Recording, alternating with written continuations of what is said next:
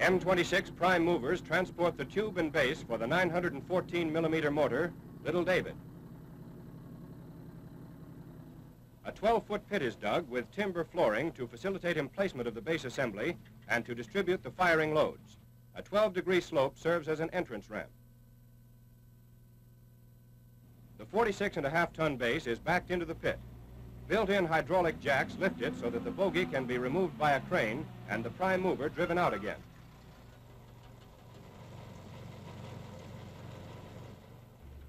Backfilling by bulldozer, angle dozer, or other earth-moving machinery is the next step. To minimize the rearward motion when firing, it is recommended that the backfill be tamped solidly. A timber runway is constructed, enabling the 40-ton tube to be driven directly onto the base. The trunnion supports align with the trunnion jacks by use of a built-in cross-feed screw. A hydraulic pump and valve system within the base raises the jacks which lift the trunnion supports, permitting the carrier to be driven away.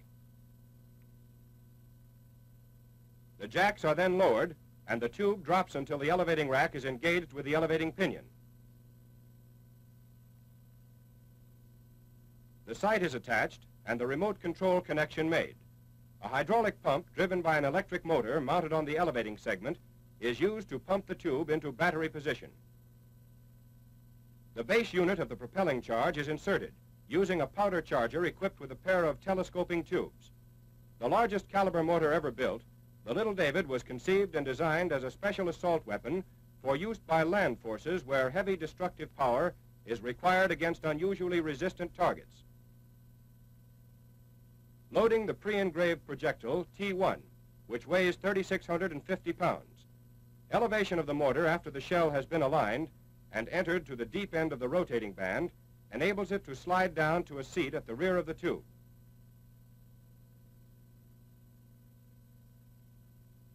The piece is traversed by power to the correct azimuth position.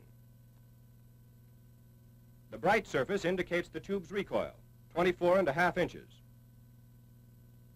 This surface changes from the lower to the upper edge of the trunnion ring as the piece is pumped into battery position, shown by a light in the remote control box. Holding the piece in battery with one hand, the gunner pushes the firing button.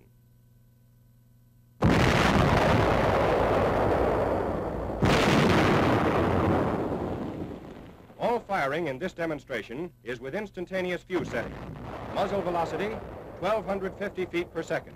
Maximum range, 9,500 yards.